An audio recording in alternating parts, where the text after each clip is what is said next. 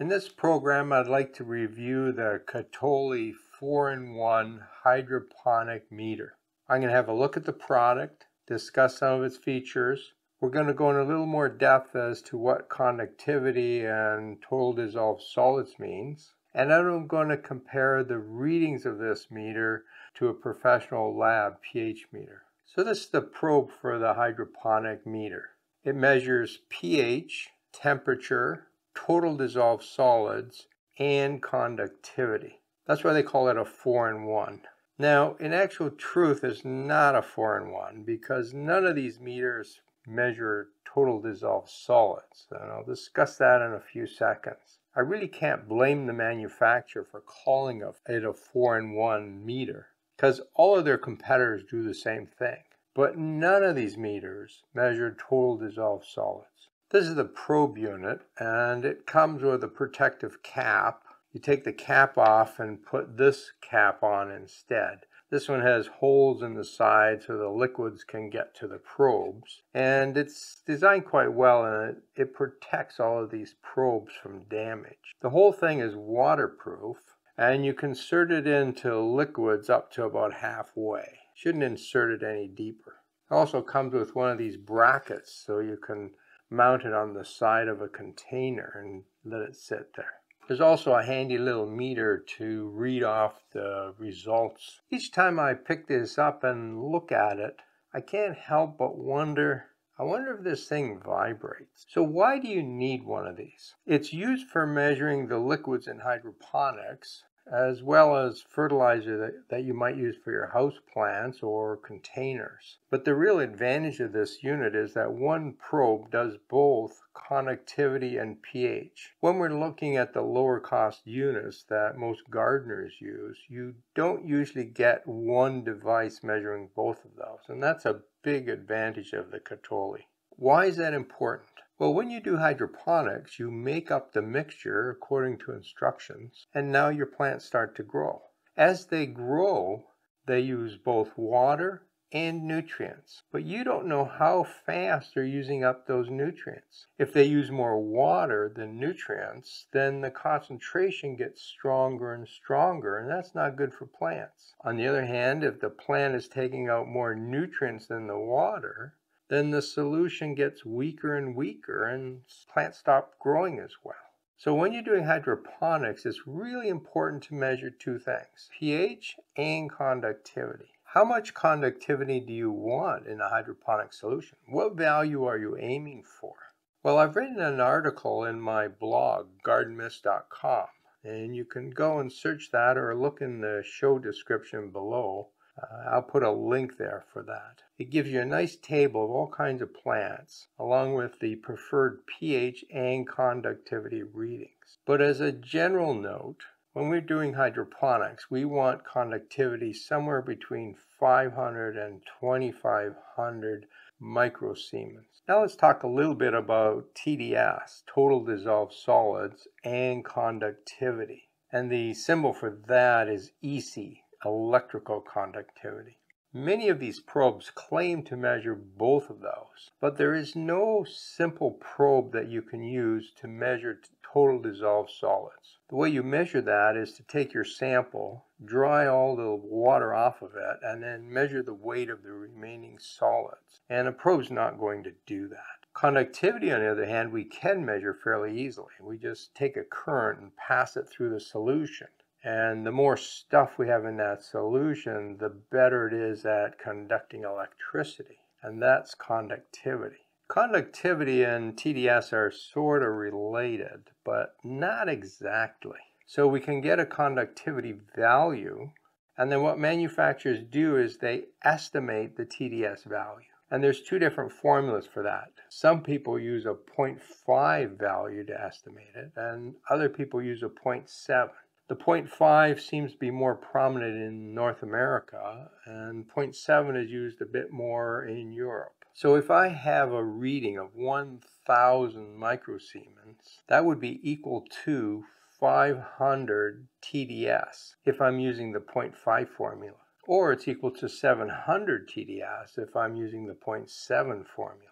Now, which of those formulas is more correct? Well, that really depends on what you're measuring. There's no right answer to that. Both of them are approximation, and that's important for you to know.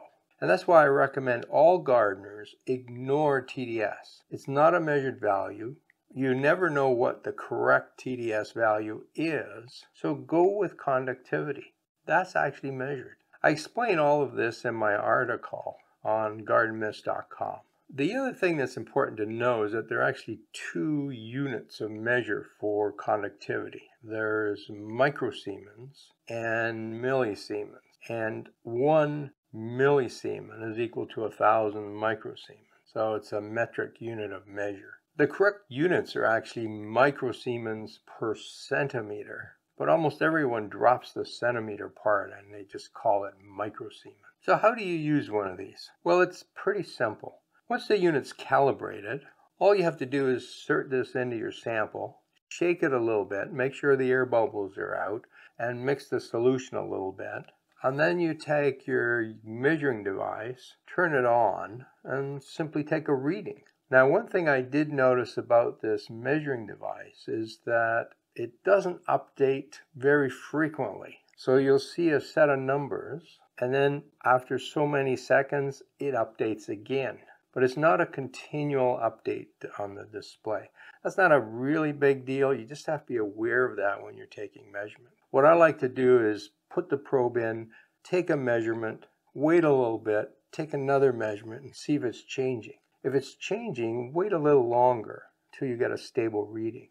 If it's not changing, well, then you've got your value. Now, you can take the readings off of this unit. It's a simple device that you plug in the wall, and it communicates using wireless communication with the probe. So these two are talking to each other and exchanging information. And you can take all your readings with this. It'll show you the pH, the conductivity, and the temperature. And in fact, it shows you, of course, the TDS, which, as I said, you should just ignore. Pretty easy to use. You turn it on and off here. Once it's on, it's measuring, and away we go. There's also an app for this, and you can put that on your phone.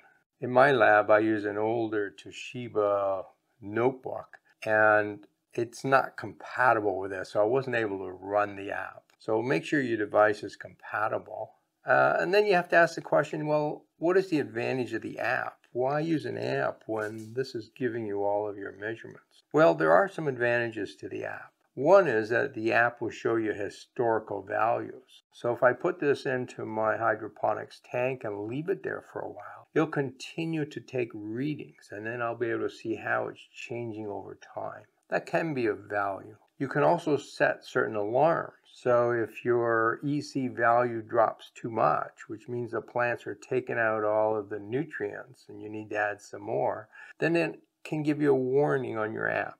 Your phone will beep and you come running home to fix the problem. I wouldn't do that, but you might be interested in doing it. The other advantage is that if I'm traveling, I can see what the value is while I'm away.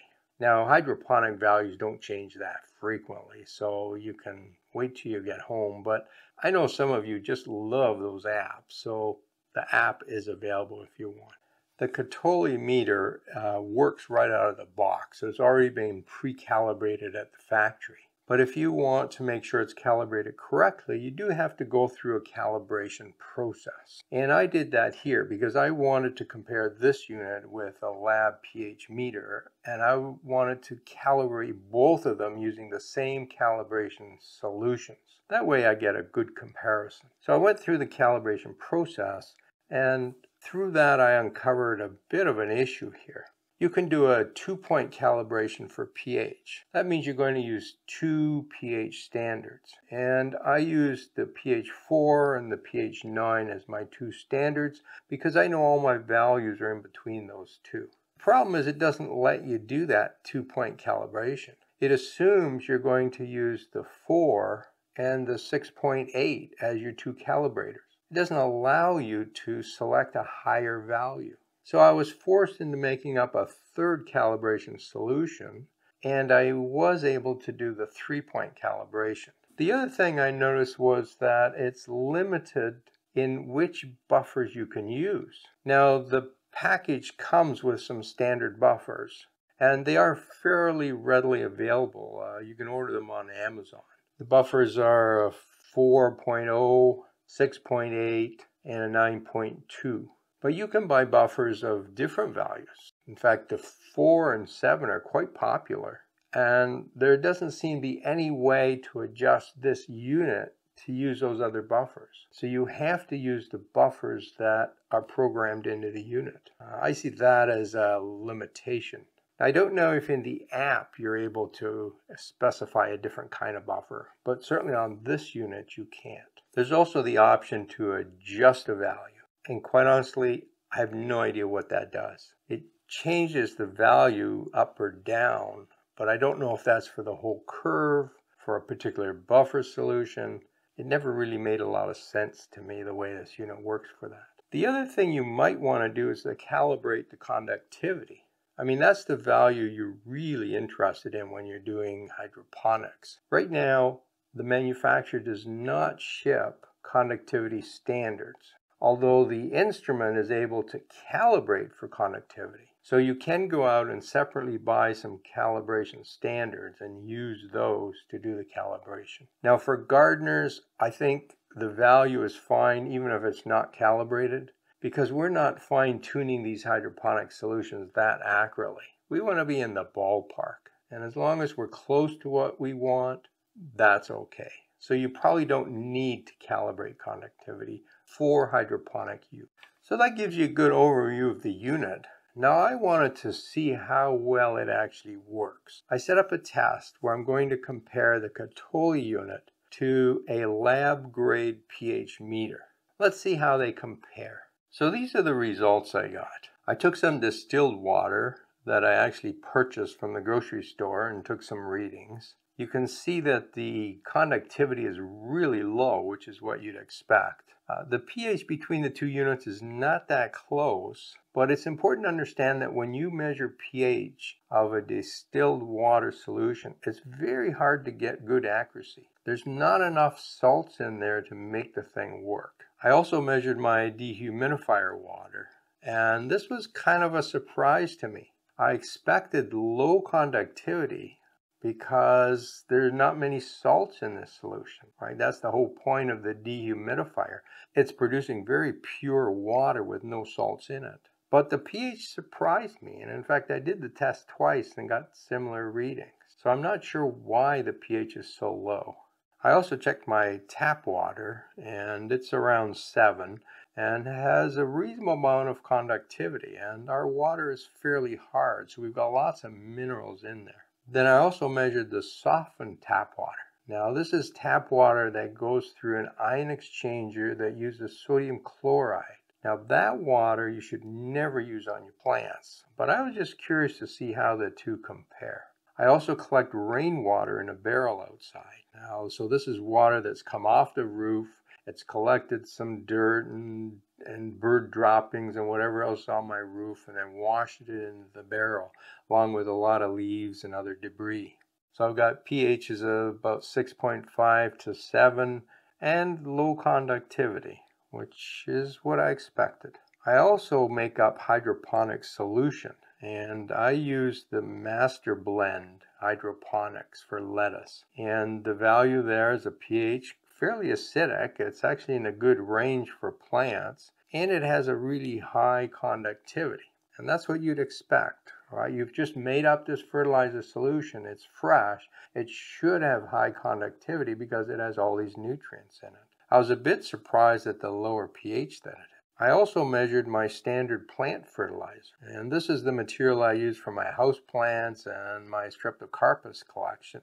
And this is a Miracle-Gro product, and for the water there I use about 20% tap water and 80% rainwater, and those are the results that I got. I'm quite surprised conductivity wasn't higher. I'm going to have a look at that. Maybe I need to use a little more fertilizer. Overall, the values compare quite well here. There's a little discrepancy between the Kectoily unit and the pH meter, but they're in the right ballpark. I wouldn't be too concerned about those differences. It's actually fairly hard to measure pH accurately down to 1 decimal point. So what is my overall opinion about this unit?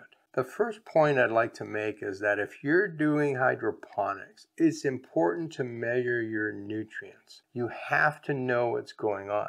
And most of the discussions I see online go something like this. Oh, I made up the solution 2 weeks ago. Now I don't know what to do. Should I replace it? Should I dump it out? Should I add more nutrients? You don't know. Why don't you know? You have to get a meter like this and measure conductivity and pH. Both of those are important for plant growth. The advantage of this unit is that it does both in one unit. So that's a really nice feature. So what now? Well, I'm going to run another test. I'm going to use this unit and measure how the conductivity and pH change in a hydroponic system over time. I'm going to show you the results of that in a separate program, and it's going to take me several weeks to do that. So keep an eye out for that and make sure you subscribe and click the little bell so you get notified. I want to see how quickly plants take up those nutrients. How long do I have to wait before I make an adjustment? And what kind of an adjustment do I need? Do I just add more nutrients? Do I add more water because the nutrients are getting concentrated in that container? So for that test, I'm going to use some of my desktop hydroponic systems. I'll be using the Let Pot system for that. Now, if you'd like to learn more about hydroponics, have a look at this video right here. And if you're more interested in growing house plants, have a look at these videos here. Happy gardening.